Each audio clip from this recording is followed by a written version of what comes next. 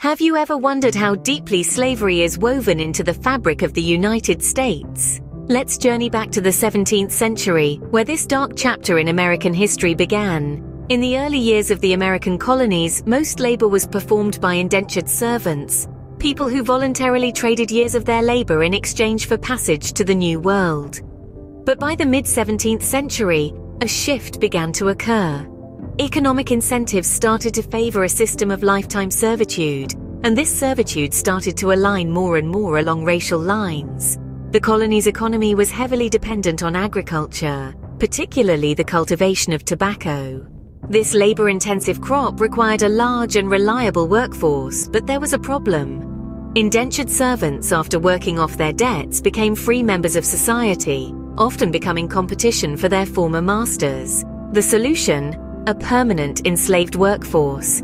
To justify this morally indefensible shift, a narrative began to emerge that associated blackness with servitude. Laws were enacted that codified this connection, transforming societal prejudices into legal principles.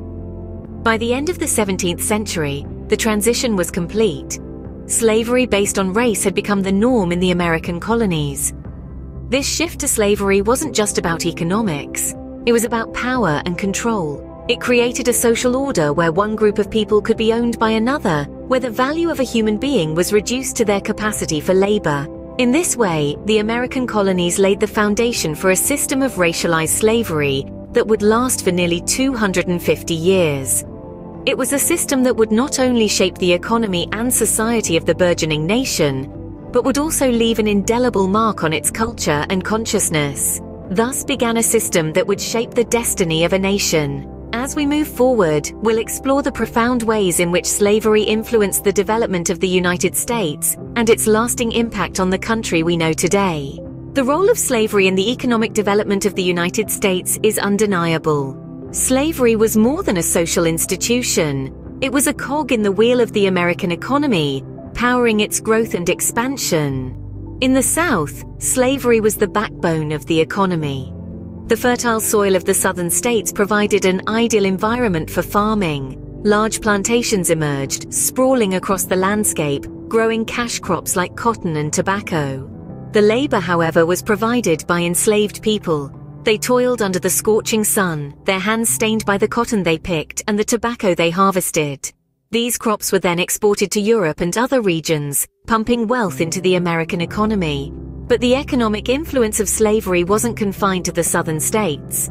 The North, often perceived as detached from the institution of slavery, was also economically entwined with it. Northern banks and investors provided the capital for the expansion of southern plantations. They financed the purchase of enslaved people and the land on which cotton was grown. Moreover, northern merchants reaped considerable profits from the trade in cotton and other southern goods. It's also worth noting the role of slavery in the development of American industries. The cotton produced by enslaved people was used in northern textile mills, fueling the growth of the American textile industry.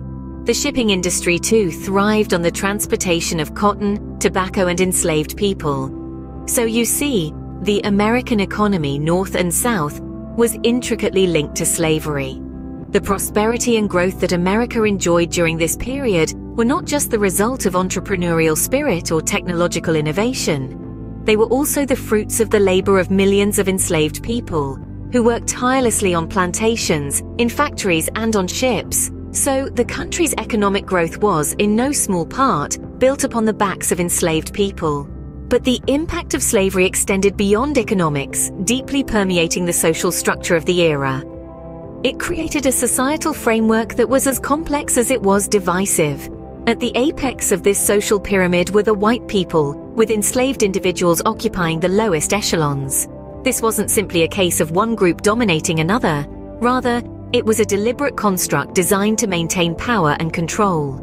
The racial hierarchy was a tool to justify the inhumane treatment of enslaved individuals, reinforcing the notion that they were less than human. This mindset, once established, was hard to shake off, and its echoes resonate even today. But this hierarchy wasn't just about race. It also served to stratify white society along class lines. A small fraction of the white population, mainly the plantation owners, held the majority of the wealth and power. They were the upper crust, the aristocrats of the New World. Beneath them was a larger group of white individuals who did not own slaves. These were the yeoman farmers, craftsmen, and laborers. Despite being in the same racial bracket as the plantation owners, they occupied a lower rung on the societal ladder due to their economic status. This class divide among whites was a direct consequence of slavery. It created a power dynamic that further entrenched the institution of slavery. The wealthy plantation owners used their influence to ensure laws and policies favored their interests, thereby preserving their wealth and the institution that enabled it. But it was more than just about preserving wealth. Slavery was a means to control not just the enslaved, but also the poor white population. By creating a common enemy in the enslaved individuals, the elites managed to deflect attention from the economic disparities within the white community. In essence, slavery was not just an economic instrument, but a social one as well. It defined the societal norms, dictating who had power and who didn't, who was considered human and who wasn't. The social norms of the time were thus shaped by this institution of bondage. Slavery's influence seeped into American culture as well. It shaped the nation's self-perception, creating stark contrasts and deep divisions that resonated through art, literature, and music. For white Americans, the institution of slavery often served as a mirror, reflecting their perceived superiority and affirming their societal status. Conversely, for enslaved people, it was a heavy shroud obscuring their identity, their history, and their humanity. In the realm of art and literature, slavery became a common theme, a harsh reality painted on canvas and etched in lines of prose and poetry. It influenced great works, from the raw power of slave narratives to the subtle commentary woven into the fabric of Southern Gothic literature. In music, the echoes of slavery can still be heard, from the mournful tones of spirituals to the vibrant beats of jazz and blues. Like a dark ink, slavery stained the cultural canvas of America. The chains of slavery were broken, but its ghosts continue to haunt. As we delve into the aftermath of slavery, we must confront the harrowing truth of its enduring impact on the people who were enslaved and their descendants. The institution of slavery was not only a system of forced labor, it was a brutal regime that denied enslaved people their basic human rights. The deprivation was not limited to the right to freedom. It extended to the right to education, the right to own property, and the right to live a life free from fear and violence. It's important to remember that the brutality of slavery was a daily reality for those who lived under its yoke. They were subjected to inhumane treatment and abuse, their lives marked by pain and suffering. Yet the end of slavery did not mean the end of these hardships. The echoes of this brutal past continued to reverberate long after the Emancipation Proclamation was signed. The post-Civil War era saw African Americans grappling with a new form of oppression. Discrimination pervaded every aspect of their lives: housing, employment, education. The vestiges of slavery were manifest in the systemic racism that denied them equal opportunities and subjected them to violence and intimidation. The terrifying specter of lynchings and other forms of racial terrorism were grim reminders of a past that refused to be forgotten. As the descendants of those who were enslaved struggled to carve out a place for themselves in a society that continued to marginalize them, they carried with them the scars of their ancestors. The legacy of slavery has left an indelible mark on African American communities, shaping their experiences and defining their struggles in ways that are still felt today.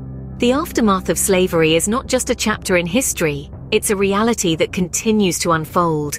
It's a story of resilience in the face of adversity, of a people striving to overcome the remnants of a painful past. The legacy of slavery is a wound that has yet to fully heal. The journey towards healing continues as we grapple with the lasting impact of this dark chapter in our nation's history.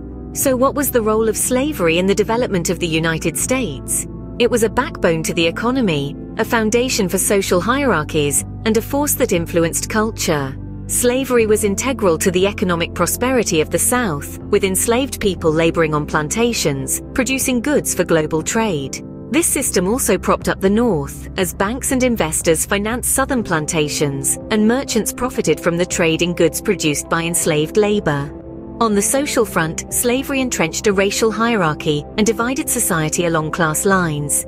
It even permeated the realm of culture, shaping perceptions and influencing American art, literature, and music. The echoes of slavery can still be heard today, in the form of systemic discrimination and racial inequality.